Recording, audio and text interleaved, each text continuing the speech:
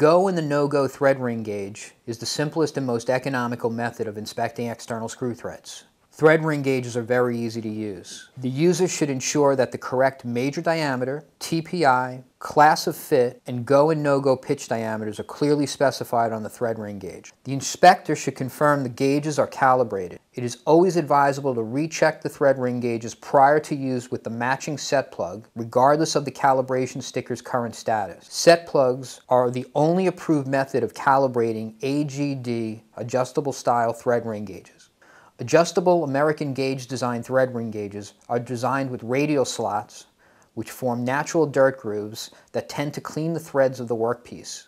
It is important to note that thread ring gauges should not be used as work dies. It is advisable to clean the workpiece prior to gauging, as this will extend the wear life of the thread ring gauges and prevent damage to the parts. Thread ring gauges should be cleaned with solvent or air and then frequently recoated with a rust preventative. If a gauge is dropped, it should be immediately re-inspected with the matching set plug. Any impact to thread ring gauges may result in a change of its size.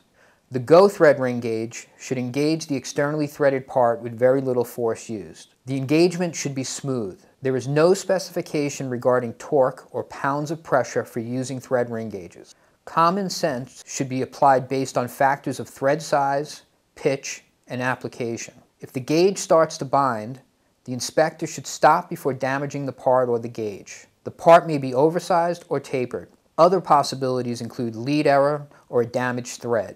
With fine threads, the inspector should be careful to not cross-thread the parts. It is important to use the no-go gauge as it checks pitch diameter exclusively. It is unaffected by other conditions in the screw thread, as it is intentionally truncated on the crest and with greater clearance applied on the roots of the thread.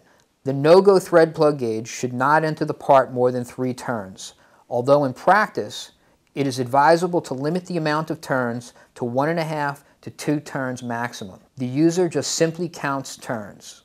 The end user should review the thread specification in detail, as there are variations to the no-go gauging practice.